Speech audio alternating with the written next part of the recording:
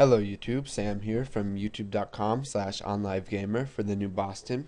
And in this tutorial we're going to be taking a look at the properties toolbar right here.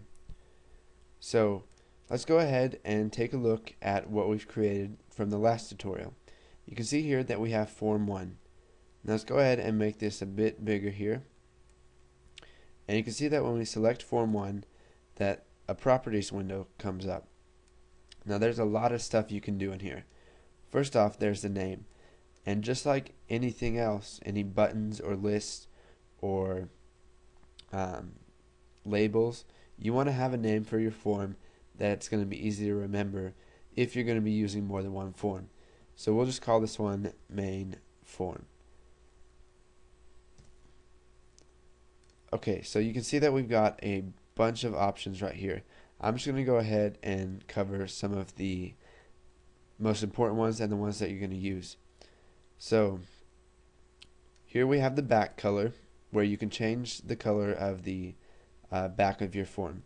So let's make this a bit bigger so you can see what I'm talking about. We can change it to button shadow,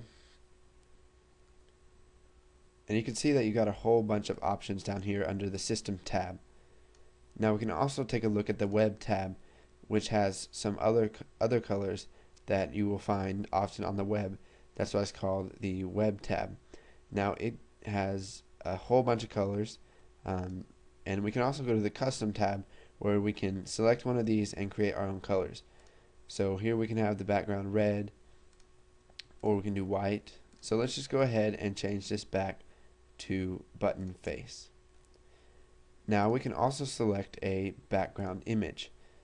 Now we can use the radio button, local resource, and we can click import, and it'll go ahead and let us select a picture. So I'll just go ahead and go to my desktop, and we'll use a picture here from my YouTube page, and we'll just go ahead and click OK, and you can see here that it sets the background to that. Now let's go ahead and remove that. We can go ahead and click clear here and then click OK, and you can see that the background image is gone. Now we can select from various options. Whenever we put a background image on, we can have it tile, center, stretch, or zoom. Now let's scroll down a little bit. You can set the the color of the text that's going to be in your text box. You can select the icon. So let's just go ahead and use this icon.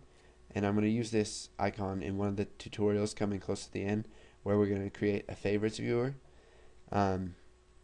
You can set the form border style, which is sizable at the moment. You can set it to fixed 3D, fixed single, and basically what that means is that they can't resize it like this.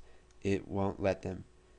You can select fixed tool window, which won't let them minimize or maximize, and they have to either close out of it or just ignore it.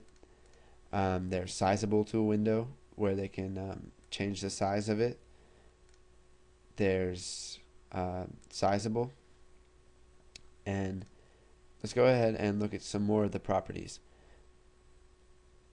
You can set it to maximize box, true or false, so as to prevent them from maximizing the box. And you can see that when we run this program,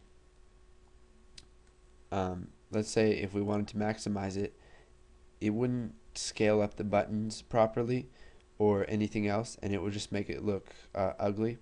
So if the buttons aren't going to auto size, then you may want to set maximize box to true. Now you can also select minimize box to allow them to minimize it or not. You can change the opacity, so let's change it to 50, and if we go ahead and run this, you can see that our form is almost see-through.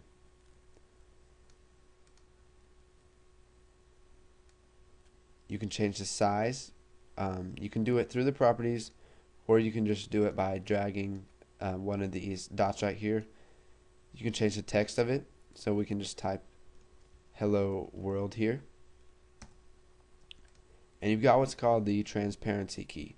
So if we go ahead and select something like this green, this lime green, and come up here and change the back color to that same color, you can see what we get.